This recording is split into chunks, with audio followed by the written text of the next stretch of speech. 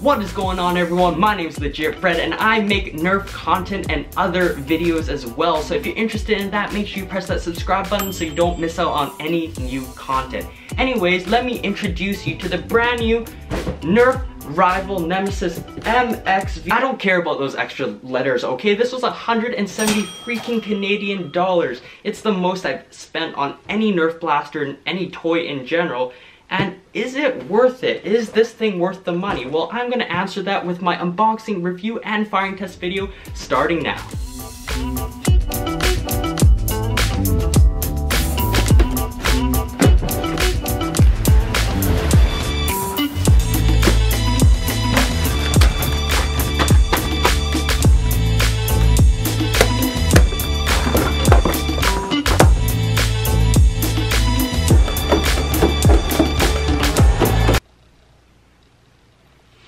Left corner, we have the wallet weighing in at 170 Canadian dollars versus in the right corner, the behemoth of a Nerf rival blaster, the Nerf Nemesis.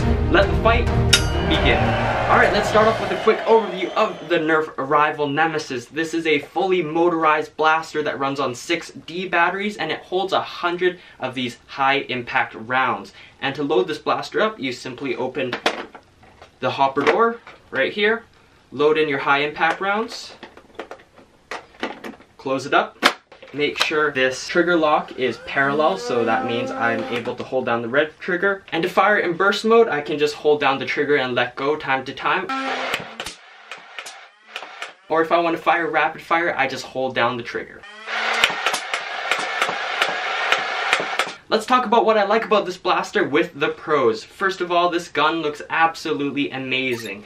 I just love the paint scheme with the white on the red. Everything about this blaster just looks really badass, and I really don't have any complaints about its overall design. There are multiple sling points on this blaster, so if you want to, you can attach a strap to it. So we got two right at the front, one at the back, and one underneath the blaster. And for those of you who like trigger locks, we also got one on the Nemesis. You can flip it downwards and that locks the trigger so you don't accidentally fire the blaster. At the front of the blaster, we have a flip up sight as well as a rear sight. So if you want to aim down the blaster, you can align both of them up. Man, I absolutely love the Nemesis shoulder stock. It is very comfortable. It has the perfect amount of curvature so that it sits perfectly in your shoulder. It doesn't dig into your shoulder or anything like that. And I would even say it's more comfortable than the N-Strike Raider stock, which I said was one of my favorite stocks out there. But this one is fantastic. When it comes to holding this blaster, we got a very huge handle as well as a large trigger well, so people with larger hands won't have to worry about their hands not being able to fit in here.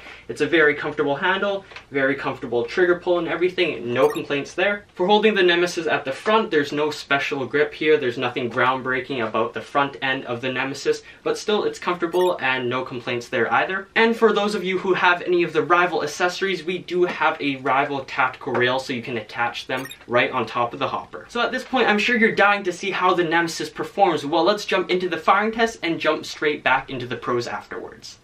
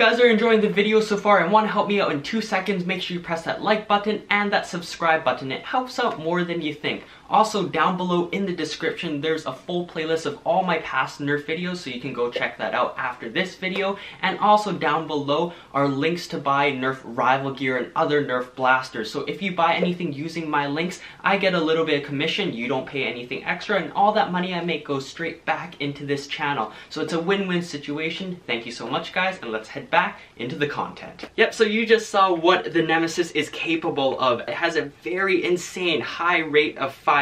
I'm not 100% sure, but I'm pretty sure it's higher than the advertised Hyperfire's rate of fire of 5 darts per second. But either way, this thing can dish out a crap ton of high impact rounds per second, and you gotta be careful because even though this thing holds 100 high impact rounds, you could go through them pretty quickly. The Nemesis is very, very powerful and it's very satisfying. However, just be aware that the balls will go flying everywhere. And I was very impressed with the accuracy and precision of the Nemesis. As you saw in the firing test, I managed to get a ton of these high impact rounds into the holes I was actually aiming for. It has a very tight distribution of the high impact rounds, so you don't have to worry about any of these high impact rounds just flying randomly all over the place. And that's great news when you're in a Nerf war and trying to hit your opponent or for target practice. And talking about ammo capacity, the Nerf Nemesis is the largest capacity Nerf blaster within the Rival line if we compare it to the Chaos that only holds 70 high impact rounds compared to the friggin' 100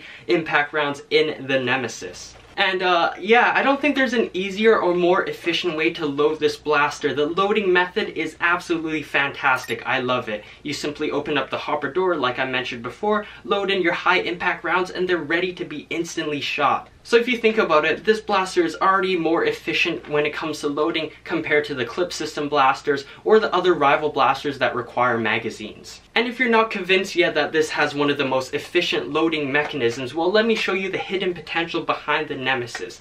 They advertise in the instructions that if you ever do get a jam, you can open this thing up, like so, pull out the whole hopper, and if you do get a jam inside the blaster, you can easily just take your finger, just poke it out, and it's really simple. And if you think about it, if you can get your hands on another hopper, and if you have 2 of these on you during a Nerf war, that's 200 freaking rounds you have on yourself, and that is a huge advantage over anyone who doesn't have a Nerf Rival Nemesis. And last, for the pros, I love how the Nemesis has either burst mode or rapid fire mode to fit your situation. Burst mode is obviously for those times if you want to conserve your ammo, but if you just want to whoop some butt, then of course go into rapid fire mode by all means. So far in this fight, it looks like the Nerf Rival Nemesis is taking the lead, but hold on, let's jump into the cons of this blaster. This should be obvious before you even buy this blaster, but it's very heavy and very bulky. It weighs around 6 to 6.5 pounds with the 6D batteries in it. So if you're a little kid, it's going to be a lot of work if you're having a Nerf war and running around with this. It will get really tiring. This is a legitimate Nerf workout if you just want to hold the blaster out like this.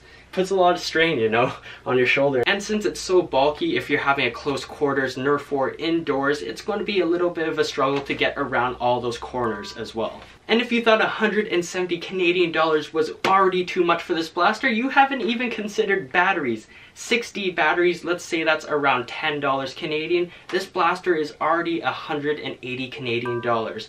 And assuming in the long run that these will die out, you will have to replace them. So that's just added expenses to maintain this blaster. And if you do buy the Rival rechargeable battery, that might save you some money in the long run. That's going to cost you around 55 Canadian dollars on top of the 170. So yeah, that's something to consider. I have a minor complaint now about the chambering of the high impact rounds. If you saw in the firing test, sometimes the balls would get stuck either at the back of the blaster or the front of the blaster, but all the chambering happens right here. So if the balls are stuck right here, you're not going to be able to shoot them. However, you can easily fix this by just giving the blaster a good shake, and then the balls should hopefully just fall right into here. This is another thing that should be obvious when you buy this blaster. It's very loud, which means in a Nerf war you won't be able to sneak up on your opponent whatsoever, and you might annoy some other people living in your house since this is so freaking noisy, but that's to be expected, you know, in order to power up a blaster like this.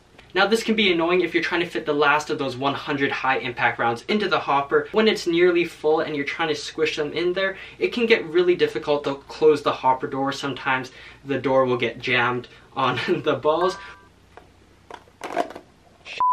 Or you have to just try to smush them in order to close this thing, and sometimes the balls just kind of pop out. If you're trying to reload this blaster, you have to hold this whole thing with your one hand while loading it up with high impact rounds. Over time, if you're loading like 50 to 100 of these things and you're just holding it with one hand, it puts a lot of strain on your arm and especially on your fingers right here. However, if you do manage to conserve your ammo here and there and you just have to occasionally load this up, then it's not that big of a deal. But if you're one of those guys who just completely unloads the entire thing, you're not going to have fun reloading 100 of these things all at once. And to make reloading on the go even more challenging, this entire hopper door is going to be open, so while you're bending down picking up those high impact rounds, you got to be careful that none of these go flying out. And like I already mentioned, if this is near full, just trying to shove the last of those high impact rounds into here will just be an extra irritant. And that's the end of the fight. The Nerf Rival Nemesis, is it worth it for 170 Canadian dollars? And the winner of this fight is the wallet. As much as I love the Nerf Rival Nemesis, as much fun as it is, I can't justify paying at least $170 plus batteries in order to have this thing. However, I am glad that I bought the Nerf Nemesis because as a YouTuber, as a creator, I can use this blast for a ton of future Nerf videos. But for the average consumer, there are other motorized blasters for half or even less than half the price of the Nemesis and are still a lot of fun to play with and still very viable for Nerf wars. But if you do have the cash and are willing to spend it, or if you find the Nemesis on sale, this blaster is an absolute game changer. It is a lot of fun. It is very competitive for Nerf wars, but for the stock price, no, the Nerf Nemesis is not worth it for at least 170 Canadian dollars. Thank you guys so much for watching. Like I already said, I make new Nerf content every Saturday, so make sure you press that subscribe button, that like button, and that comment button to help me out. And if you don't do those things, I'll make sure I'll continue to call magazines clips because I know you guys absolutely love that.